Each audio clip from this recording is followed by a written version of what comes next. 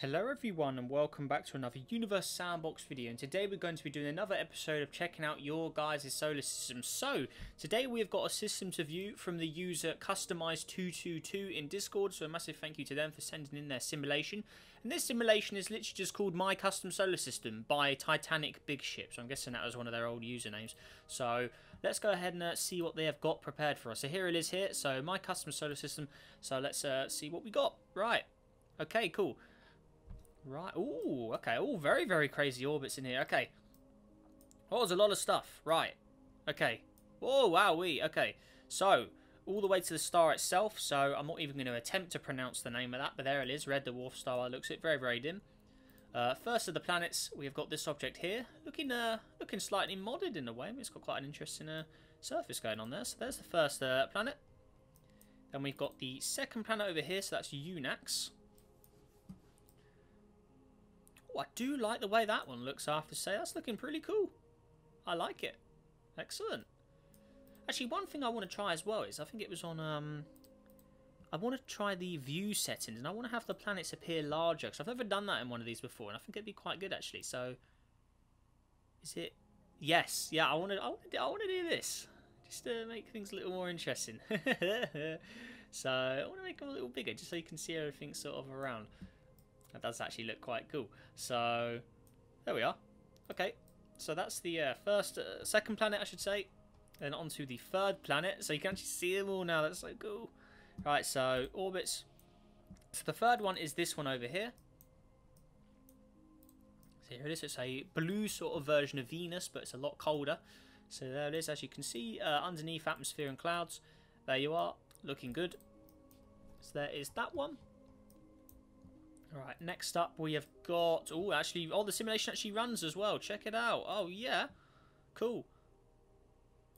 So he's actually ran this simulation a bit. That's cool. Okay, so let's slow down time, though. I don't want to go too fast. So this next planet has got city lights and molten rock on it at the same time. So how's this one? So 420 degrees. No water, but it has city lights. Okay, cool. So there is that one. Next up we have got this one here. So it looks to be a more frozen cold-like world. Got a bit of ocean underneath it as well. Looking slightly stat-wise, yeah, got some okay stats on it. And then it also has a moon all the way over here. So a nice little moon to go with it too. Awesome. So there's that one. Well, it looks like the planets have been made smaller again. That's weird. Okay, whatever. Then we have this one over here. Yeah, I'm not gonna bother pronouncing any of these because I'm gonna butcher it like no tomorrow. So there is that planet, and then it also has one moon as well called Moho over here. That's quite a large moon actually in comparison to the parent planet. So looking good. Right. Next up we have got. So we've done that yellow one, haven't we? Yet. So now we got this blue one. So it's got a lot of moons here, very close together as well. So they've got these little asteroid moons, a lot of little asteroid moons around it. You can see it's just the same object duplicated. But yeah, there you are. So got a load of little asteroids in orbit as well. It's almost like a moon that's been destroyed. Next up we have got this one. Oh, it's a very red one. Very, very red, okay. Anything interesting underneath the clouds? Yeah, an all ocean world by the looks of it. Or is it a frozen ice, actually? I don't know. I'm guessing it's cold enough for ice. See, that's all frozen ice. Blue ice underneath that red sky. Interesting stuff there. Next up, we got this purple one over here.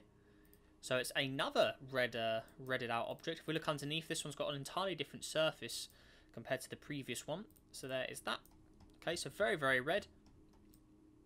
Alright, now we're taking a bit of a jump. So we've got all of these minor objects, I'm guessing. So we're not going to obviously visit those because there's not really much point. So they're all pretty basic. Then there's this purple one over here. Up Pent, I can say that one. So gas giant. Got a few different sort of band colours going on it. If we look at the bands, so all got sort of pastel-like colours on it. Looking good.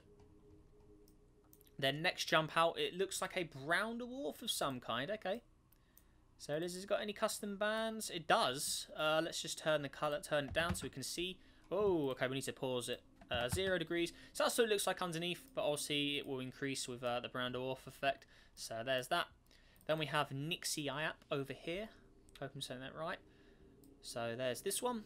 So we've got more vibrant colours. We can see it's getting very dark out here. Not much sunlight really reaching this area of the system. If we look at stats, because also it's a red dwarf, it's only taken 9.5 years to orbit, 2.7 AU, but it's also very, very dim. Next star out, or next planet out, I should say, a green gas giant, even darker here. I mean, you can't really see anything anymore, but there's a view of it up there. So purples, blues, and greens on that one. So that's Nus Polu. Right, and then further out, it appears to be mostly just random generated objects because they don't have any custom trail. So, yeah, we'll have a quick view of them obviously in the menu up here, but I think these are all just random spawns. I don't think there's anything customized out here, so we can just really skip through all of these guys. So, yeah, there's just a brief look at some of them, but obviously, yeah, they're all pretty similar. So, there we are, okay. That's looking interesting, but there's a lot of orbits. They got a lot of eccentric orbits, so he's probably taken some inspiration from our own solar systems, the dwarf planets, where we got these really eccentric.